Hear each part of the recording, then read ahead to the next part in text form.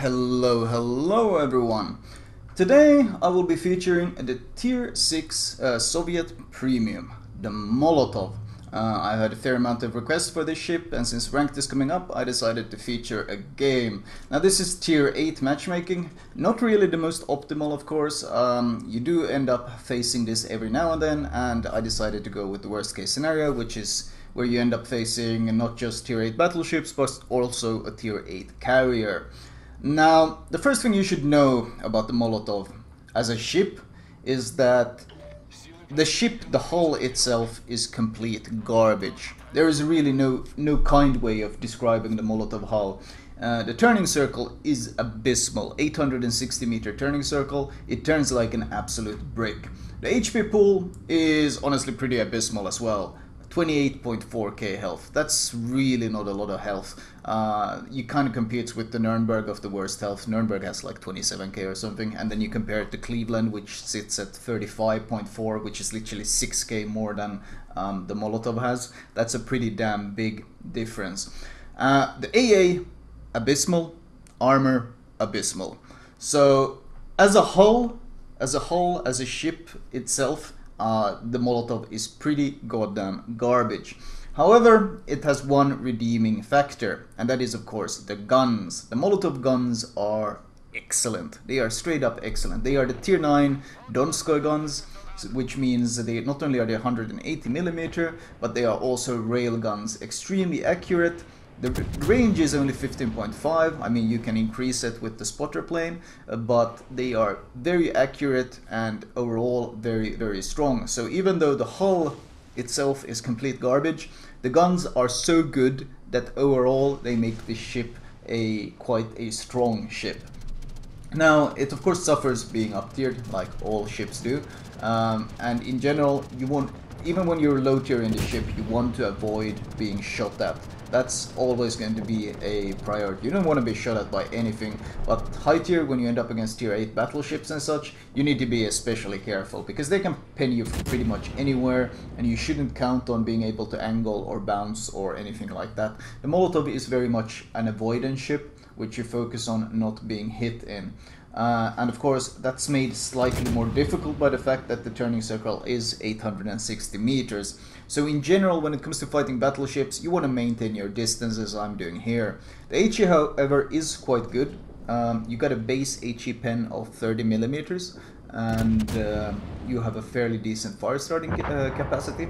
Of course, this is a new captain since I'm playing on my Russian account, and I literally bought this Molotov to have a fun ship to play in the Russian rank, and to be able to do some PvE scenarios with the Tier 6 ship. So I bought myself a Molotov. It was on sale, I think. Ultimately though, that's the ultimate reason why I bought this ship. So I only have an 8-point captain, so I have priority target, I have adrenaline rush, and I have demolition expert. I don't have even have a concealment expert yet, so my concealment is pretty terrible at 12.7, I think. So obviously that's going to make it a bit more challenging, since the Molotov, like all cruisers, benefit greatly from having a better captain that gives concealment expert. But that's not a problem, I can work around this. Bismarck, of course, my priority target here. I need to get rid of him since he's a very scary threat, and he can kind of just steamroll past me if he so wishes. And looking at, well, if you look at the battleships on my team, my two Bismarcks, our two Tier 8 battleships, they have gone down to A, which is of course a bit of an issue because there's really nothing that can straight up put up a fight against this Bismarck here. So I'm focusing most of my firepower on this dude here. Note that when he gives broadside, when anything gives broadside in the Molotov, it's usually worth it to switch to AP, because your AP is great. As I said, these are railguns, and you can really punish broadsiding ships. He didn't give the full broadside as I hoped, but maybe I'll still be able to demonstrate some of this AP damage on this fairly flat broadside. It was okay, 3.2k.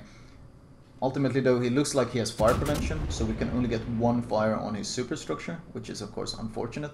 I'm trying to wait until he goes behind that island before I turn. However, he does punish me.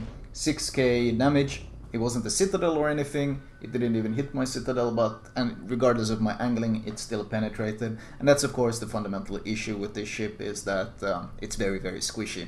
And I think anyone who brings this ship to ranked, is going, just like with the Nuremberg, it's going to be quite a challenging experience, and any sort of mistakes in this ship, just like with the Nuremberg, are going to be very heavily punished, because you can't afford to get caught broadside, you can't afford to have like a smoke fade and you're sitting there broadside. You are guaranteed killed by pretty much anything. Sorry about my phone. So that's absolutely going to be a challenge. Well, it's Bismarck. Let's see if we can... I really want to get rid of this Bismarck. We are already down 5 ships, whereas we have only killed 3 of them. So we really need to do something here. And the Chapayev, the Molotov is especially good against fighting other cruisers thanks to the very strong guns. And when you get rid of higher caliber guns like battleship guns, then you can actually make use of the turret placement, which allows the Molotov to use 6 guns in the front while being angled, or well, basically pointing bow and nose in. You can still use 6 guns, which makes it very strong at pushing in against other cruisers, especially if you face same tier cruisers, because there's few that can really do the same, especially with the firepower that the Molotov has. The problem is of course this Bismarck, and it looks like he's finally being dealt with. So with the Bismarck deleted, now I can finally turn around and finally I can start pushing into this northern flank and maybe start to have a bigger impact than just kiting around. Now my damage isn't per se that bad, considering the Bismarck has been constantly pushing me away. I have managed to accrue about 49k damage. I mean, not the most impressive, but then again, I've been trying to survive, and that's really fundamentally what you want to do in the early game in the Molotov: survival. You want to stay alive as long as possible, because the less threats that are around, just like with any cruiser, the less enemies that are around, the higher your impact will be. I think I shot where this Fiji was shooting, but I think he's shooting too much to the right. I think his torps are too much to the right as well. I'm pretty sure this Gaeta is like right next to this island. I'm gonna throw a volley in there, and I do in fact score 2 hits, so my guess was pretty much on point on where the Gaeta was. It looks like he's gonna sit in the smoke though, so I switched to AP for the Nuremberg, who looks like he's about to come around the corner. As I said, broadsides and cruisers means you want to use AP. Of course though, the Gaeta does pop up as I have AP loaded, which is very unfortunate, and he's angled enough that he bounces 5 of my shells, so that's a bit bad timing. Twice now the Gaeta has popped up when I have had AP loaded, so I need to use HE and hopefully try to finish him. We simply really need to get rid of this Gaeta, because he can be a real pain in the bum. And you note that the lander is pushing around my left hand corner, so I am accelerating and I'm pushing closer to this island, because I want to keep this island between me and the lander and not give him any chance to shoot. If you're forced to fight multiple targets, try to use your terrain to your advantage, like I'm doing here. So the only thing that can actually shoot me right now was the Gaeta. The Nuremberg is behind an island, the Leander, the Chapayev, they're both behind an island, so nothing could actually shoot at me. And only now am I ready to fight, because I've dealt with him, and only now do I allow him to actually see me. I slow down so that the Chapayev that's behind the island can't hit me, and I angle not just against the Leander, but I make sure to angle against the Nuremberg behind me that's fighting the Targo. Once again, you gotta keep constant you have to be constantly aware of not your own positioning, but also the enemy's positioning, because this, like any squishy cruiser, any sort of broadside can be massively punishing. He smokes up, and this is a bit annoying because I don't really want to push into the smoke with the Chapayev around. However, the Atago does finish off the Nuremberg, and that means I'm undetected, which I quite like. And based on his shells, I shoot into the smoke, and I do score a Citadel. Looks like he's trying to reverse back into the smoke. I wonder, can I even pen his stern? I don't think I can pen his stern. Let's try that. Nope, just bounces. So that's obviously a no-go, even though the stern is very flat. I was hoping I might get a pen through it, but no such luck. So I'm just gonna shoot for his superstructure. This should kill him. Oh, never mind. A lot of 0 damage pens. His superstructure is saturated, which is why I got a lot of 0 damage pens, which is a bit unfortunate. And he actually bounces my shells. Are you serious? Okay, this guy is really living on borrowed time. I finally get rid of him. That took a lot longer than I wanted. And now with the lander gone, now I can push up and fight this Chapayev. Now the Chapayev is 2 tiers higher, but as I said, any sort of cruiser that gives you broadside can be punished, and he can be punished hard. Ideally here I would like to use this lander smoke to my advantage, to break line of sight and stay undetected. The problem is, of course, these Lexington planes that keep me spotted, trying to get a last volley off as he goes behind the island. Maybe get a citadel on him. Nope, no such luck. I instantly repair the fire. Now, usually this is not advisable, but first of all, I'm very low HP, and second of all, he's going behind the island himself, which means he cannot shoot at me, so I would kind of be tanking unnecessary damage. Also, if I keep moving at full speed, I should be able to maintain the island between me and the chop pipe at all times, which means he cannot set a new fire while my repair is on cooldown. So when people ask me when and where you should use repairs, I always tell them that it's situational. For example, in this case, yes, I am less than 7 km away from a chop pipe, which is a great fire starter, but thanks to the terrain and being able to break line of sight, it's not that big of an issue. I was still able to use my repair. I spot the Pensacola has grounded and is reversing, so I instantly pop my spotter plane and fire off a volley on the Pensacola. Now the fighters instantly kill my spotter plane, but I did get off the one volley that I wanted, and I'm able to kill off the grounded Pensacola. So that's something, once again, keeping constant eye of your surroundings and keeping constant eye on your minimap, and knowing that you can extend your range when needed with the spotter plane. Trying to get the volley off on the chopper before he slips behind the island. Not the most optimal volley. I would have loved to shoot a bit more in front of him, but I still got a citadel hit that actually broke his engine, and based on the way he's slowing down, I think he doesn't have a repair ready yet, so he's sitting there with a broken engine. This of course also allows me to finish off the cap, which of course helps our team quite a bit. Our Bismarcks have been constantly sailing around on A, which means they have been quite out of this fight quite a lot, which is usually why I don't like my teammates going to A, because it isolates them so much. Comes around the corner, sadly only one citadel. I think I might have aimed a bit too much in the front. It looks like yes, he repaired his engine. The next volley should kill him, and it does, and I managed to secure a Kraken. And now when he starts a second fire, I can easily repair it. I assume the Otago has defensive AA, so I'm not popping it for him. At least I would assume, since, well, I personally highly recommend running a defensive AA on the Otago. So, because if you don't run defensive AA on the Otago, you're opening yourself up to a unnecessary weakness. So, I assume he's running it. Ultimately though, my defensive AA range is really pitiful, since I don't have AFT, I don't have any of those things, so I have the default AA range, which is like 3.5, so I would struggle to even reach him. Based on the amount of damage he took, it looks like he actually didn't have defensive AA, which is of course something I do not recommend, so he's probably going to burn to death, which is a bit unfortunate. But I'm trying to hit the citadel of this Lexington. He is border humping, which makes hitting the waterline a bit tricky, since he's kind of moving towards me ever so slightly. But it looks like I'm not really able to get the citadel hit. If this was a Moskva, I would easily get citadels here. But it looks like these Molotov guns, maybe I think I might be misaiming slightly. I am shooting right below his smokestack, but I can't seem to land that perfect spot that gives me a citadel, and someone else actually secures the kill. Regardless though, ultimately it was a pretty damn good game for a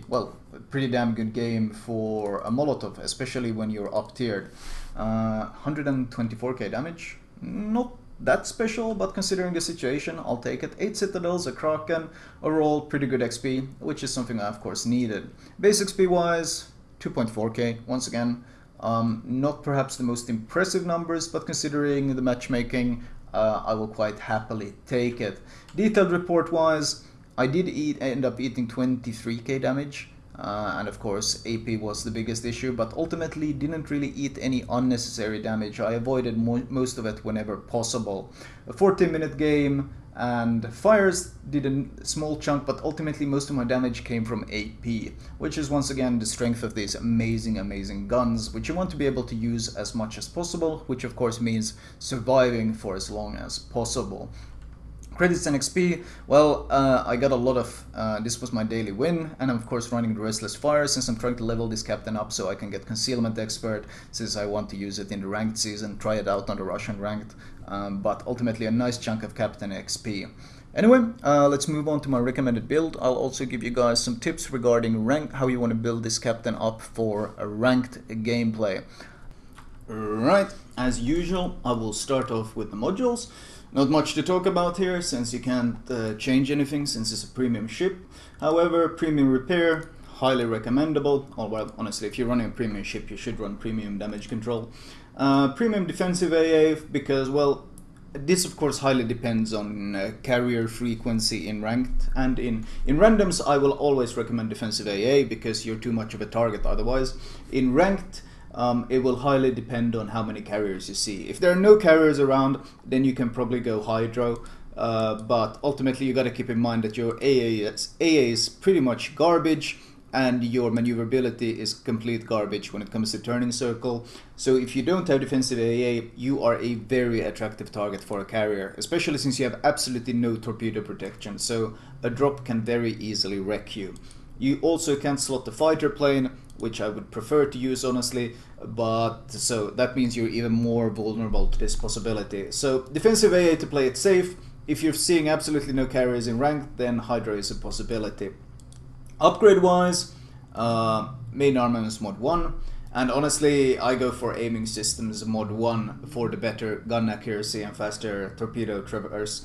Now usually I go for AA guns on all my cruisers, but honestly, to be fair, this AA is so pitiful, and even if you slot this mod, you can only get at what, 4.2 or so, so it's never really going to be that useful. Ultimately though, if I did have AFT for example on this captain, then I would probably slot this to increase range to 5, at which point I could probably help my buddies out with this defensive AA and actually be somewhat useful. I don't really have the money to slot this at the moment though, since I'm kind of starved for credits. Ultimately though, the wiser choice is AA guns, but as for now, as I'm still leveling and gaining points on these captains, I prefer aiming mod system 1.